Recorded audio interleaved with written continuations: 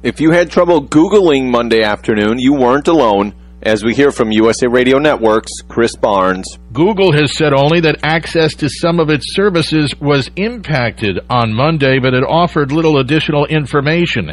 But other Internet security officials say it was an Internet traffic diversion that rerouted data through Russia and China, disrupting Google services late Monday, including searches, cloud hosting services, and Google's bundle of collaboration tools for businesses. The service interruptions lasting for about an hour and a half, ending at about 5:30 p.m. Eastern Time. The Thousand Eyes network intelligence company says in a blog post, at a minimum it caused a massive denial of service to G Suite users as well as Google searches, and put valuable Google traffic in the hands of ISPs in countries with a long history of Internet surveillance.